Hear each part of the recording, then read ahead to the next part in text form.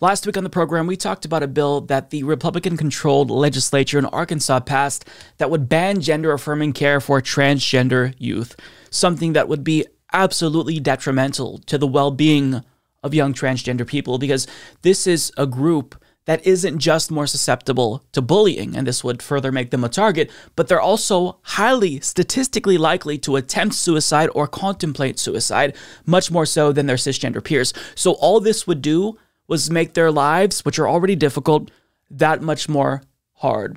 And it seemed very likely that the governor of Arkansas would sign this into law, given that he just recently signed a bill that would ban transgender high schoolers from participating in sports. The unthinkable happened, actually. We got some unexpectedly good news. Asa Hutchinson, the governor of Arkansas, who's a Republican, actually decided to veto this legislation. So as the ACLU reports, the governor of Arkansas just vetoed HB 1570, an extreme ban on healthcare for trans youth. This victory belongs to trans youth in Arkansas and the parents and doctors that have come together to speak up. Now, upon vetoing this legislation, he explained his reasoning, and he says, "I was told this week that the nation is looking at Arkansas because I have on my desk another bill passed by the General Assembly that is a product of the cultural war in America," Mr. Hutchinson said, in announcing his veto. "I don't shy away from the battle when it is necessary and defensible, but the most recent action of the General Assembly, while well-intended, is off course." Actually, it's not well-intended. It goes against the advice of medical experts and scientists. Having said that, though, I don't necessarily care what his reasoning is. Regardless, the fact that he vetoed this is exactly what I was hoping would happen. The bad news, however, is that doesn't necessarily mean that this won't become law, because there are other bills being considered currently in other legislatures controlled by Republicans. Alabama may be the next state to pass something like this, and even in Arkansas, the battle isn't necessarily over just yet, because as the New York Times explains, the Arkansas state legislature could override Mr. Hutchinson's veto of the bill known as HB 1570. Republicans hold large majorities in both chambers and passed the bill last month with mostly party line votes, 70-22 in the House and 28-7 in the Senate. So if they want to, they could easily override his veto.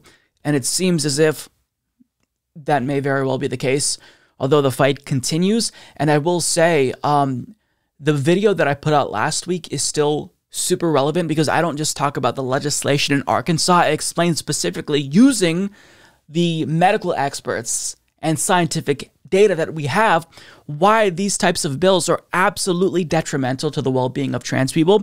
But if you look at the comments on any video as it pertains to trans youth, all you see is ignorance, denial of science, denial of the existence of transgender people. They say, oh, there's no such thing as a young transgender person.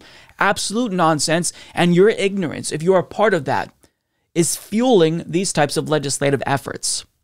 Trans youth exist, and you can choose to ban gender-affirming care for them and make them suffer, make them highly susceptible to self-harm and suicide, or you could actually trust the science and medical experts and the community of doctors that treat trans youth, who say this care, it's medically necessary.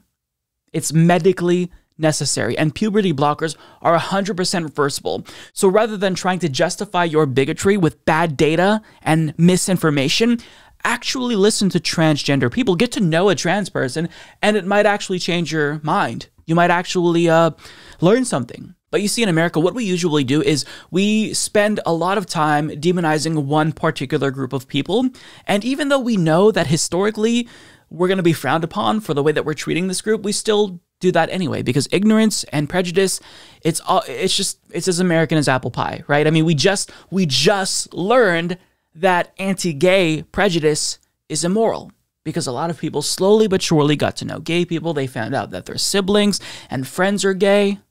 And so they realized, okay, they're not the boogeyman and boogie women that we were told. But rather than applying what we just learned to the trans issue, people are choosing once again to not do that, to be prejudiced. And as a result of people's unwillingness to learn and change and open their minds, guess who's suffering for that?